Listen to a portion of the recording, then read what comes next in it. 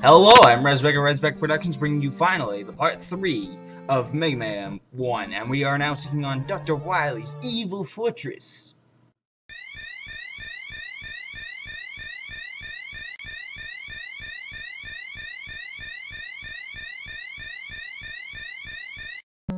And now we are in Wily Fortress number 1, where we are greeted by not 1, not 2, but 3. If you order now, you can get 3 of your very own pogo stick robots with their own eyeballs. Honestly, that's just a sign of things to come with this level.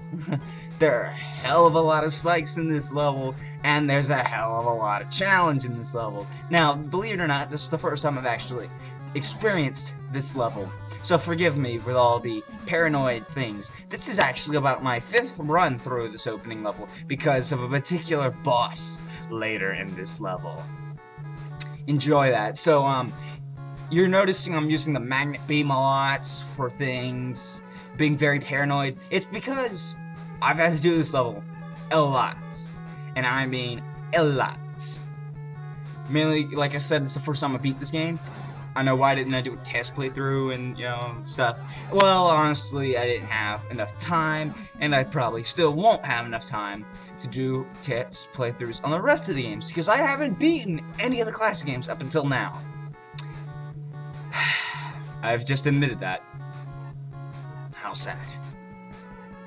And remember, the spike glitch exists in this game, so be very careful right there. I died quite a few times there. Like I said, I suck at the classics, deal with it.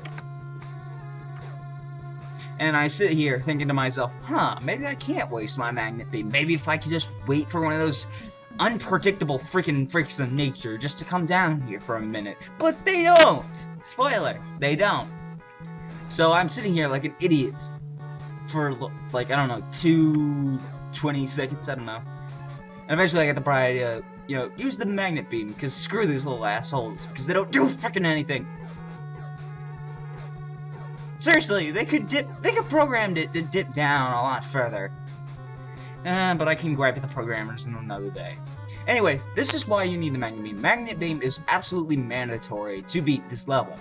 If you do not get the magnet beam, I'm sorry, you've just failed. Now, the reason why you shouldn't do what I was doing earlier and go nuts with the magnet beam is because if you run out of energy, there's only one way you can refill it in this game. Earlier, you saw 2 energy refills on the ground. You can just drop down from the ladder over and over again to refill it. Now we are fighting one of the hellish bosses of Mega Man 1!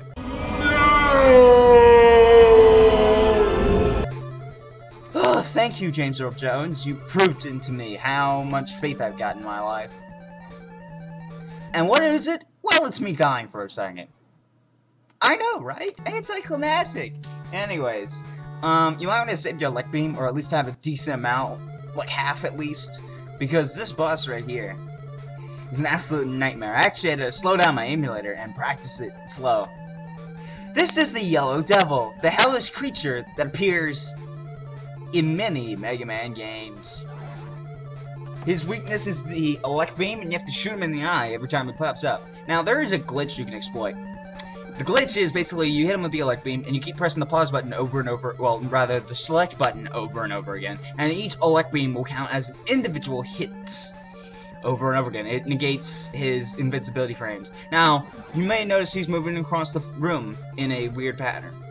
It actually has a pattern to it, and since I've been I had to practice it in slow motion, I can look at any Yellow Devil or any devil and notice, oh my god, it's the same pattern, because here's something I want to say right now. I've been watching Smash Bros. Footage for the Mega Man level. That pattern that the Yellow Devil moves in, same exact pattern. Absolute nightmare. This is why I had to keep redoing the freaking stage. Now, why didn't I save state? Because save states ruin my freaking recording. Ugh. Five redos, man. Come on. This boss is utter hell. But with that, I beat the Yellow Devil. He is dead! He is dead! We won't see him for another couple of games! Yes! Yes! We've done it! And now on to the second part of Wily Fortress. Again, this is basically blind playthrough Part 3. Part 3 is basically, yeah, for the most part, blind playthrough. Now, here's something I want to note. Notice how my Elect Beam is refilled all the way. In the Wily Fortress, rather, your energy does not refill after every level. It's actually a gauntlet. Hold on.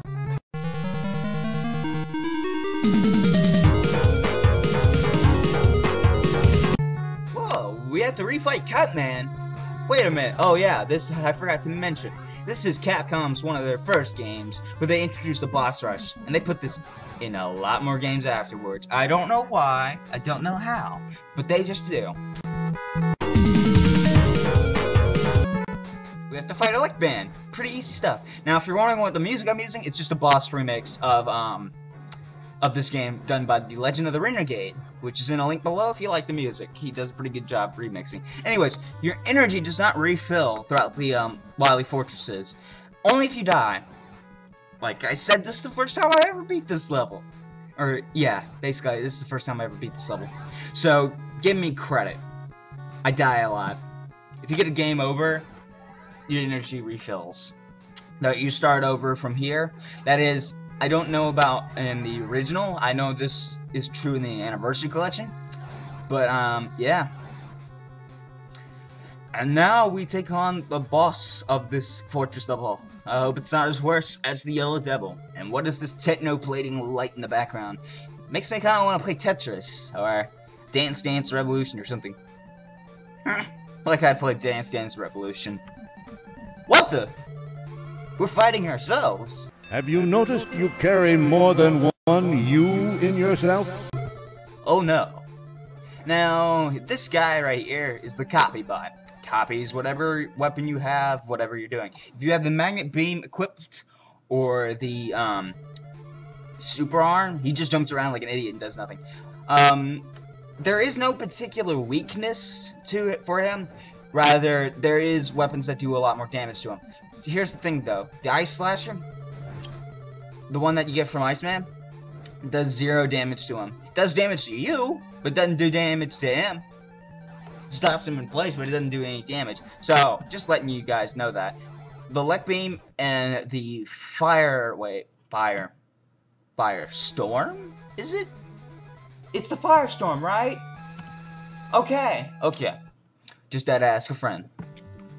And now we are taking on Wily Fortress number 3. Now we are going in the underbelly of Dr. Wily. We will take on his sewer? His sewer, right? Okay, my friend tells me this is his sewer. A sewer. It's kind of weird. We were outside and now we're in the sewer. And now water. You can't go left. You can try as hard as you might, but you will not go left. And you will not ever get anything to the left. If there's an energy pellet that drops behind you, I'm sorry, you're not getting it.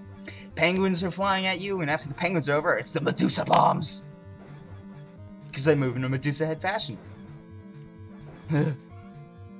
Anyways, if you just shoot, if you don't do what I'm doing, instead shoot further, like just shoot one and then let that go, and as soon as that one's off the screen, shoot another one, you won't get hit by them. And now, we fight this.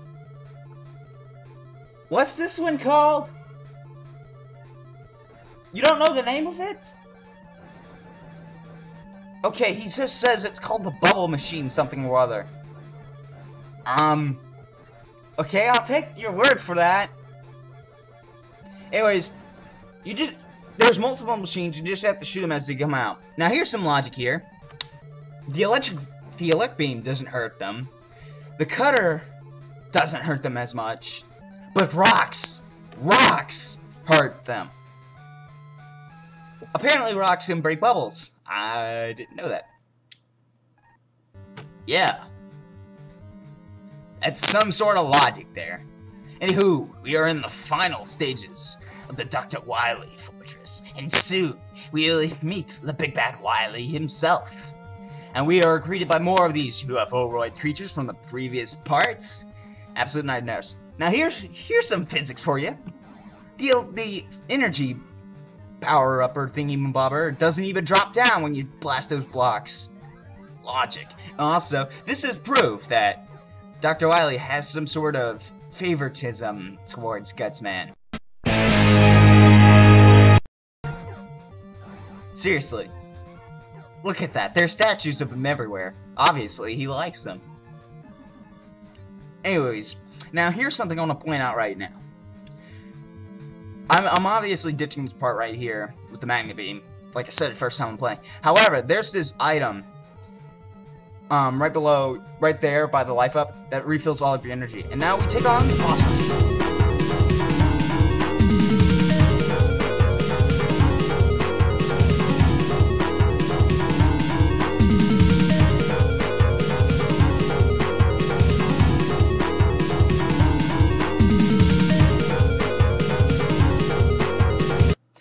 Now, if you were paying attention during that boss rush, I did use the Elect Beam glitch with Iceman. Obviously, I wasn't prepared for that boss rush to show up. I don't remember how I edited it. Anyways, that item refills all of your energy and health when you collect it. And now, we take on the big bad Dr. Wily himself in his UFO. What on earth is this? And I died, apparently. It looks like I absolutely just implode, didn't it? It's called compression. He's actually shooting out these pellets from his machine. It's best to hit him with the Firestorm early on. Now his weakness now is the Elect Beam. You can use the Elect Beam glitch on him, but like I said, I only showed it off once. And he's shooting these rotating circle things. If you get the pattern down right, it's good and all. Now, if you notice I jump into it sometimes, that's because of my compression on my emulator when it's recording it. I can't even tell what's moving half the time. So I'm just having to go basically on blindness. It doesn't appear that's the way to use half the time. At least I hope YouTube's compression doesn't do that. And now we have defeated Dr. Wily. And he's bowing to the ground. Bowing saying, "Please forgive me!" And then he disappears. Call that flicker glitch, I guess. And boom! My first time beating Mega Man 1 is now documented on video for everyone to see. Hey guys, I finally beat Mega Man 1! What's that? You don't care? Come on, bro. Jeez. Anyways, with that being done, Mega Man has ended the evil domination of Dr. Wily and restored the world to peace.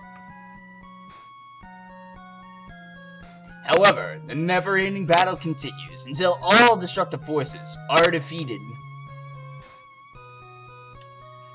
Fight, Mega Man, for everlasting peace. Can't you see? It makes everlasting gobstoppers. No, Willy Wonka, it's not an everlasting gobstopper. Jeez. Anyways, that was Mega Man 1. Fun game, great music, hard as hell. Well, not as hard as hell. It's pretty good stuff. It was made by the wonderful Keiji Inafune. Now, the first game didn't actually sell that well when it first came out. I don't know why. Maybe it was the Yellow Devil, for Christ's sake. But the second game, he asked Capcom if he could make it himself, and Capcom let him do it on his own time, and Mega Man 2 became the best one he's ever created in his opinion. Mega Man 2, will be doing next, hopefully.